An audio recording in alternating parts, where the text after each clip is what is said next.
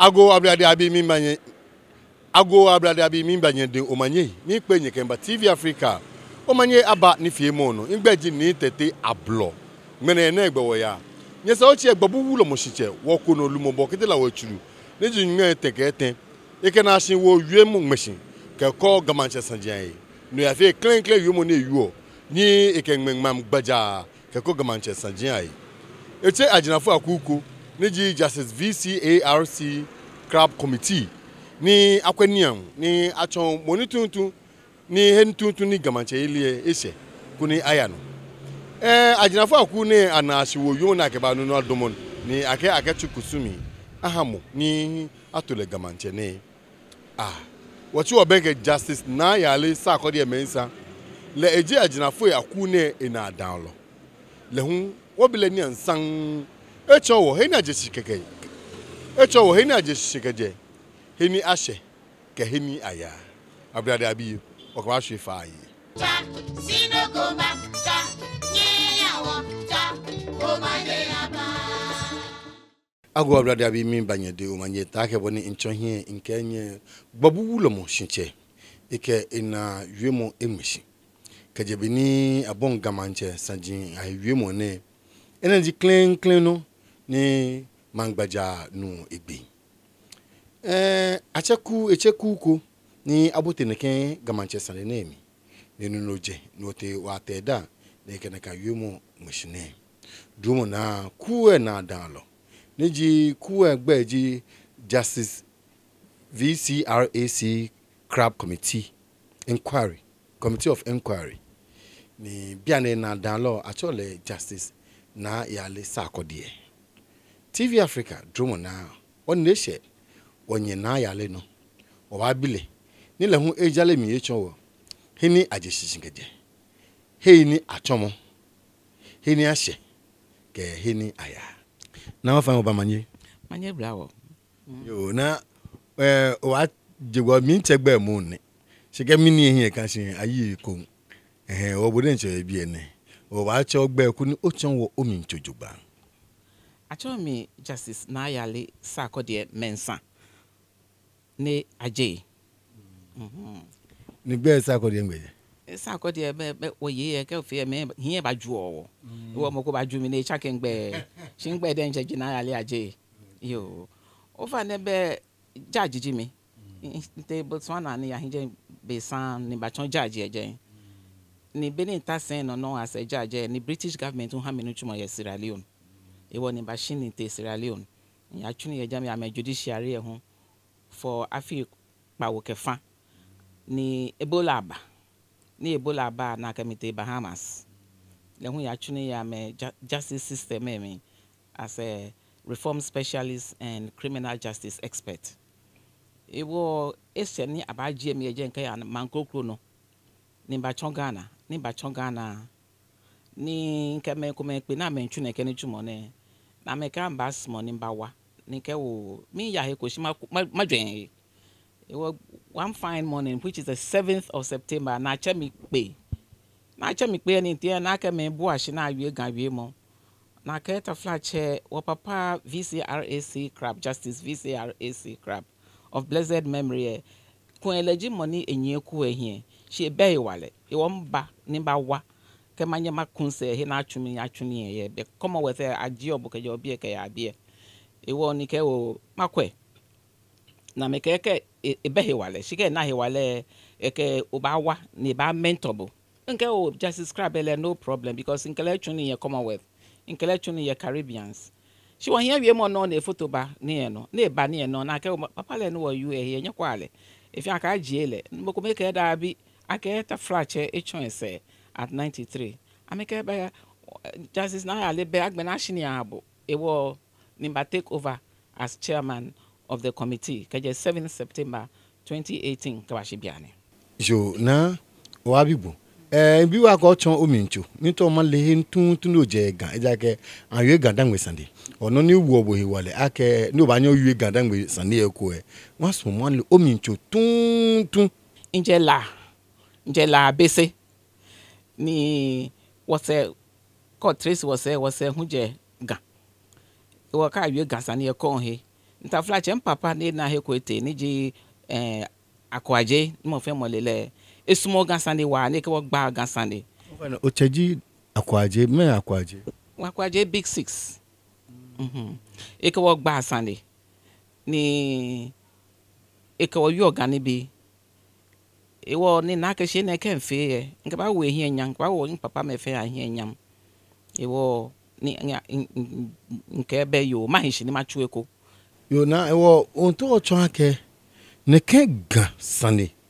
Ga Mantse sande ni chumo ne yo wo oshun chumo nweshi chumo nshi ni chumo na chu apay me in dollars ni nke ba chu gan ni chumo ta flache na pay no ko ga ko ya bi ba ka nye gbagbu pay obu over na pay wo in actually sacrificial for the love of Ga and country. Wow. Obanye ndu yomu ni ayuo ne ka ke owo shamansho ye ake shikako bemi awo bonyomoko shimboni afeni Ga aye hin keke uko onichumo ngmeshin ka owo shamansho awo shamansho On my honor as a judge, on my honor in shamansho ne awo mi no nyomoko monwe efia me dia nche no njio ni nke fata ni chumo aya no njio ni nke fata ni chumo aya no awo mi nyokomoko moko hu ewo commission akeko gbena mahabo noko ni je no nyomo hewo ni mba ni ba serve man ke Ga wow dani akene keni chumo ne ba abo e no mi oji moku ni odio gani bi ase Ga Mantse sanjin kan yo sumoni sani man sumoni me na ye Mantse nsumoni me na ka ye Mantse aje me na ye me akeme na oje me osumo ojimoko ni onyemoko se ye Mantse eli no na nkwe na ga mo ni Mantse agbe no onyu gani bi ase tutu tafla che benim ba na kemba we ne in nuko gam problem say he dan she na can meet here she no ake she there's a problem ni asian fun she no ba no ba kwe na kemi ake committee here is a fact finding and advisory committee ni kan kwe but ni gasomo yo mi in le Mantse ma Sunday even la kra nke he wo Mantse mi although Mantse dey trans en cousin tuntu she nke he wo mi she but na you fact finding can be any but in small gan Sunday Gadangme Sunday but ni wonu nwe nke wo yo gan be nke ma fe she nle ame nnuku ame gbe podan nnuku ame te moko gbe dan in my living history negbe Justice Crabbe she dani bobo wachano negbo ojo ni chumo shigete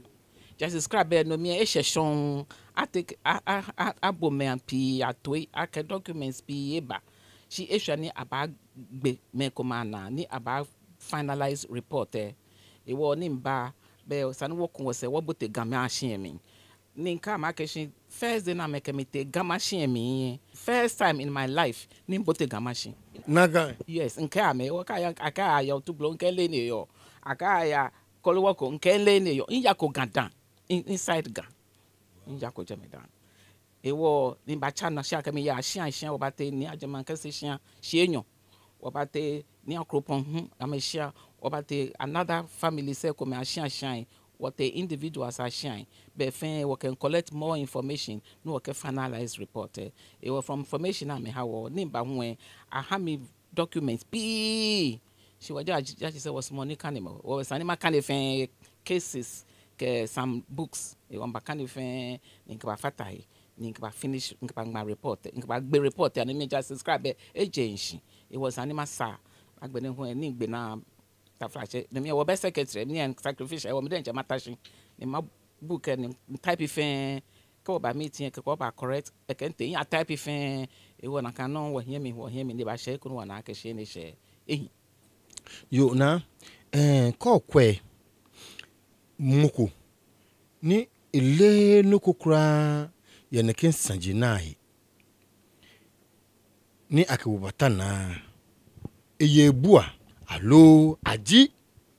ole neke meni pele osen ne enoku na ke wotano nkwa no mu ba wabo wa ale mo ni le amete mo ko ni le sani he ko e wa me wa because to my bluff ko ha keeping neutrality ne wo nke biases ko wo ni ami le ho in le mo ko background be ko me po ka che be ko enye ma che shi bia ne le fe che fe e wo ni le background ni bote ko je ga mi hu je e wa me wa because e twa ka shi mean some mene sande alum small mene sande penny and of neutral ake anokwale pe ntawo e wo maka na wo jin ni ma bo mo fi amoto ni ma analyze won wo analyze or da ne e ken ka anokwale ba function e wo anokwale no work ba function yo na agbena wo boto no chumo mi den cha agbene ye committee ye no o kenye tete shen yete ajiman kese yete akropon yeshu inyo yake yete numu abonwa numu den chele what le den che shan first one and what me feel what she nyo no ke jase bi fin telashin wo interview am fin wo no po no what am fin am shan na what e ko me le shan ya gbe she what e ko me le ho ka kenye te ko me ton abola ka san what e abola ka san nka ka abola no what e meeting ko mami ko ni ta je me na chole ayi ka jo no ko e how tough time feel won ka yole shina gbe mi enu yen sisi oh beni wo shon je wo nanu wo to wo ni de she no she na ejomo kan le bia na nle committee manage ni na shin wo no obotemi na egbenye ka yumo ya hwe wona akeshi bonu wo feji wo ke our findings our findings eji Ga amaye 4 royal houses ayo manche aya around na ayo manche ni wona akeshi bia na he na sheji te ko churuwe ni wona ho akeshi mete ba numu ehie no ha numu set committee e ya ke mete ba ke manche meji ame na mento ni numu gbabu afi kusun ha ame chita flache manche yele mo ko be pe yo o ka ya ke shi onu pa ko ka ke shi manche yele sen no je bench shi sen no ata e wo be ba la ko mete ni ba ni amento na afi kusun ame o ba ko ame mi o ba ko ame chakpa ka me tokpan ka me no fia no ka me subanke he na me chona ma chon manche no ka ke shi anokwale ameji menesa ni awule ame manche lo alo je ame o kwe mete ni wo gbe na wona mokome wo ko section 57 of the Chieftaincy Act ke section 277 of the Constitution I define who is a chief na moji manche e wo no who guide wo ni wo kwe ehia na eje wo kwe amesuban wo kwe amenofia no ni bi nsa no wo kwe fen no wo ke mokobe ba keshi meneji ko wo kwe me legimony ji legitimate manche according to us she wo manche she no wo fear wo ke wo conclusion ya ha menisa ni amekwe ni amehu ameferons na amefe na she wo yumo ni finding say me inake nye jase check hu san ye mi fane because jase che legi oti na ke wo manche e wo le hu no wo gbe na wo na keshi from ni bi no wo kan ke me ni ba ha wo evidence ke no fia no ke court cases le hu wo na ke be ni Dr. Tete Kwe ni ji enyo legi the authentic jaseche because court dey nche a rule akeshi legi jaseche shi ni yaute otoga ebehegbe na ewu ehe ake kemeni nyese na akọ ake legi jaseche iwo mo fe mo hewo mi ake Tete Kwe ji second ji jaseche jemo ni nyeke jepo ewulo emi won ne sheku no ni wona wole hu ake toton e bibi kuma mi ekome brofo ba che typo ni ji ni bi enmuna mo kesa na fe eko ya fe agbene hu wona hu ake nyeke eko ba fatai ni ji no brofo ba ke ni ba update le ke ni bi be hwe nplan ni wokwe bo plan no ko wona ko no ko ake wolo agbene nyeke na agbe no kra ijepolo government wole na kanu wake blame of printers ano it was by mistakes few yemin it didn't affect the substance of nani atawo na ke it affect ile she wake wo ba fe nani blofo call second edition ko ni wo correct what judge ni bi ni tonton yemi ni bi ko meni sana ato na mu na ato ni eye mu wo fe bia na won ni bi pi e ba chon wo hin e wo meni wo gbenu na ko ni wo lo ehun wo ke ya ni afe na kan second edition no na judge no fia no na ke ni bi fata na ye mu wo fefe kojolo o ba sa obi ma bi wo ne kesa mi bia ke no wo lo gbe no pa ehe no no pa gbe beje ba ni shin emumu eno ni asale jogban no wo ka pa gba ke anu kwale yue mo ni jination wo yue mo bono yo emumu emi na ka no ba hin ye ehe ni ba na emi lo anu kwale noko checking boni blofo ba ke it affected the substance ke we findings ke conclusions it affected le kra no nji won correct ni be mistakes ni to typing ke mistakes e ke ko le more information won na ke wo ka fata shi first one ehie no fia no ni water wo noko checking the second one me shi ni na shi wo yo mo ne ike kacha fi obaga ija ke me ku me ke manche kutashi ni ehie gazette ni ke manche crook ni ehie gazette aba ne kan sane hu ti ayole ten o fa ne gameji wo ni wo game kusun wo ke chu ni mo fe mo le hu akeshi ka ba wo manche kusum akegwo manche gazette is a noji hini obaya first say after that no amra do no ne ka keshi no hie ko ni wona akeshi lele boji manche shika ato na wo manche kusum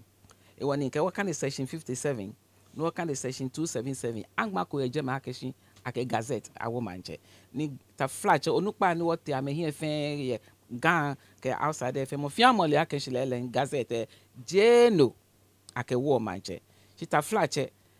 gazette ni bi kome na ake ka wo bo manche onye no fe administrative ni bi kome onye no fe jo hie gazette ni definitely onye no ahe gazette ja awo bo manche wo bia na wo manche be aba fe ko ni le hu ini ya she e gazette no shiminto ni gamme gadangbe bi fe anu mene ake shi je wolo gazette ake wo manche shi kusum tradition and custom no ake wo manche to mona my section 277 ke section 57 of the Chieftaincy Act na kan pepe wake wo manche na ofane owie mo mi o han wole ake isake manche o chokusun fe na gazette ni gazette wo manche chage manche mu awo obodan na abu gazette mo ku na gazette ko ni wole ake leji gazette ko gazette chief kindi ga babulo mo wienu kunye se ochie oyo mo na he manomi babulo mo ke eche ni adamala chegbe fiage bole o fe kojolo onye chegbe eche ni adamala chegbe ake gbeno na echonde ke he gazette eja ni no okujumo he ekele na sande ye no fe kojolo ene lebo banyo yue nyenye fi ona kan mo kunye echon gbekuno eke na gazette ni je ekole je na kan je isa ni na gazette ni enye na gazette ni ke ba kan ko yulo enye fana ni ye bia na kan wo na ale ake me ko me nya amahi o gazette ni amegbe kokusun efen na no ha me tente gbabulo mongo aka achukusun ha me because echon aka mele fan ake ka gbe kuna kan kusun na je manche me je ame no ha me ba bie no ha wo fe committee e wo ni oli ake se gbe kuna isa ni o ahi o gazette e wo bia na kan mo ko hie gazette na egbe kokusun na be gazette he kolojugba no wo fe wole ake shi ne kan gazette ne sane won ma ye wo report me e wo money to de le mo ina mo e ba kan de wo report me ni gazette ne sane no e sane ye court no ha wa te court ko na aka keshi gazette na here achon gbe papa no ake he no ele kojo lo e ba decide aka achon gbe papa no lo achon gbe papa no yo nash wo mo ni ke ha gamen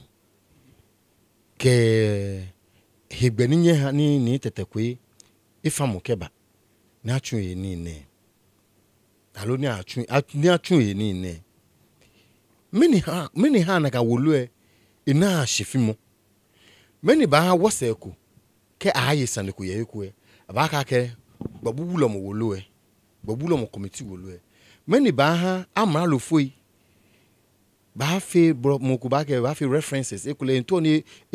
che udase ku amra lo ke hin ba gbabulo mo wolu no many ji wolu achi mo wo wole ake wolu echi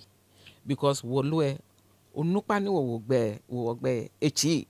ni wo chon ake ne gan kusun Monica hey eba never challenge wo. She I'm not an Mokeba challenge go. She was idea Jack work be no fiano na wo no when wo buy amra for here. Na ke white people have fun no. Ko na ke legislative instrument have fun no. Ni you no. She me shares and ni o mi jacket. Me pie he wo mi. What came of fame is difficult. Me pie wo me to show you I can me pie wo me na me more committee me ke je me work na ejepo na o fi am e kesa ni mbabie benye ya no nya ha me akaje dangbe bi ka me no eba me ne me ka gama ko me ka me no eba be cho ka me he committee ya me wo me na ka jion shi na ka bu aka fi onoko eja me he ko me wo ko me nko ameka me sanjin eba foko he wo bia na ni wo gbe manche no na wo ya sanjin pi kama wo here nsa no wo fe because me committee e wo me na me he wo ameye ko here wo me ba fe sanjin yen dwele nyi amro ne ya ne pawo wo ye pawo sanjin ekome pawo nje won ke sanjin ni je magin ekome pawo no ekome pawo ekole mankomie ekole eten alo edwaje na kan maami bono shishin enshi sanjin pawo dwele wo here na if I get you more in session ni bientone wo kanaka beni nyechon bencho ake obana Ga Mantse he ti ake obana Ga Mantse hey wana Ga Mantse ko kane when the judgment ekwe obana ake shi 2014 judicial committee for the Greater House Regional House ameke wo mashe amebe Mantse the seat is vacant. That was 2014. It was Kajano say ni aboy Mantse womo ni akayawo ni take true. Na ba tue he ni abatue ni kashi 2017 na wole Mantse denje. She agbene hwe na agbeni bi na ba afe ni ha na ye muwe. He woni report eba na me na akesha no kwale ene na me hia wo me yen. E wo kaje be report eba men tuning ni na agbe ni bi na ba fe ho ni afe na agbe ni bi katomo aba abu fai achole fai bu mo bia na afe ka ke ni ebu otu oichwe to ablochi ye aka crown ni abo ka ga crown ni abo ko nye ne he o de don obu ni jado wa fai jado wa fai no ji authority ni track she o ton Ga Mantse na agbe na ho aka kita me ni na me kan kita me aka kita aka ko ya mugi na aka ko ye essential me ka agbeno na agbeno ba nyo ya gbogbulo mo ko fe ko ene me fe onye no ba gbogbulo mo akeke gbogbulo mo fe no ne ke ne to ne ke wo chon kusu mi fe mi aya hekodon ni nyomodro mo ni afi na kan kita ka mo ke faibu mo ye gan akele te nunwa ni ba ya yo chi eten eje me o chi eten mi akele chon ni bi amin a chole ni bi afi kusun afi fe ye mu wo bi ane won pagbe no fi anya je pepepe ni ka nu nyan kemishe ayabote gamin no ke wo Mantse awole lene ni mo fi amo emi wo nchake no yo ne ni gan nwa ni gan ye nwa efe ekusun fe ehwe ko be bi o na ba fi ala se shebe ni aba wole ni oba yin hin keje nwa na kala ya gan abofo ba ke in pomp and pageantry ko ne je imagine fe anake game wo Mantse e wo be ni e be ofin akeba na agbe mo fi amo emi ni ko me fe mo aba ni me sha aba ni gan awe he no to bobo ni chu wo ba ni na ke what the shen na ke gameji wo ake gbe these days say alaka wo be Mantse abu wo shi bia na wo Mantse wo mo ni nuku wo nkele ngme na ake awo Mantse ni Mantse ba fe no fia no ye nwa na ekun ese ne ba ta esen no ye ga as Ga Mantse yo dani ma mo e kra wi mo ko ba ye social media ake bia mbe nyechu onye ni emi dani nye ba chu kentagete ko churu he ni nyeka nye nupa ekome ni shi chefata ka agbe na hu amra lo fu ekome nyeka aga nye ba ya kumase nya afo ni adamalache e gazette mi ni awonye fu egejejen ni je shishen ke kojoloji mi nke law ni chuni ni mbehegbe ni maya kumase aka nya fo mi ko to ni afe no ku no to no fo mi no ni leji law okuba ya court no ba ke court ake ni ne na hie je papa ni wo mi nkwanye fa nye fo ami ni bia na ni wata shine lake na kansa ni e court na te ake afoni ami shika ke mboko ke bu ake shi committee bi ne wo ke won ya kumase anonkwale be mi ni wo behegbe ni wo ba ya kumase ta fly che wo hie nyolo wo papa ke wo spiritual he ni gbobu lo mo ta fly che e behe wale ni ba ya kumase ni ya fe no ko ejeme ne ke nwane ya ne ke kusun tumo nwane maybe esin baba o shigbo no kan yo ni pi no pe o ni ami no pe mi yin ke ka wo Ga Mantse anunwa ni mi ni kra je ne ke nwane o no pe ni ami lele ni decision ke ko ya ko nunwa ni gbobu wulo mo shiche ba chu ohe ni oye ko emu gbobu wulo mo original gbobu wulo mo le first person ni ba shega le ba he gan fen le the spiritual head chuni bp wakabule hale ni ji bokedi wa first one wo wakabule ha wo ni me eba enyese ni nkane woje ni nan le hu akeshi Ga Mantse me pi ameba chon bi e no mo nya amele akesa ameba nungwa wa mete nungwa ni woje no ko na ajenshi me gbete the only thing jake me pi ka me fi amegbe na aloka me bana me na keshi amenye amefe because ame woji ejako eke ametwa ameshi me ne jehie pi e ba chon bi no mo na me lia keshi ko ba ko bi ake bi eje no ko kafe o je abatashi na gba asade kusun aye o kusun efen akwa keshi they are close in secrecy aye achukusun ochi eten ni kane woji na no ko akeshi beni wo papa Mantse ni amugi source number 2 ne twense ne time ne twense kusun ni bi nsa na afi anya afi because gbabulo mo e ba ko gbabulo mo take ba gbabulo bi am ni tase wa sa ni gbabulo ma akọ na ni ya etuna afi kusun ale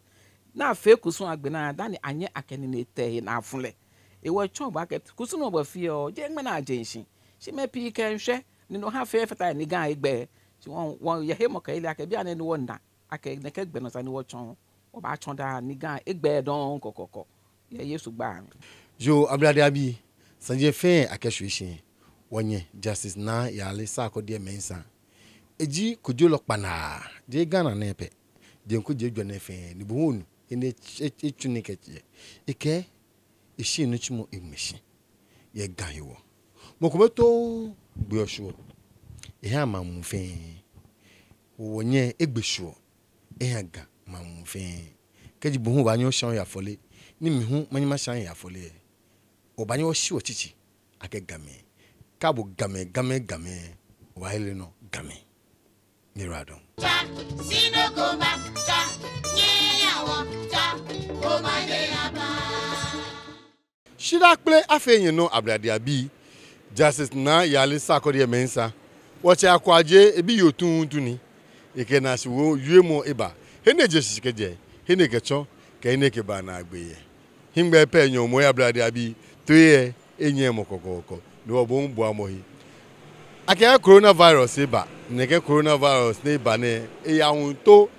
chenge mohilani kajimuko yue no benkele ne dan lamolo lajon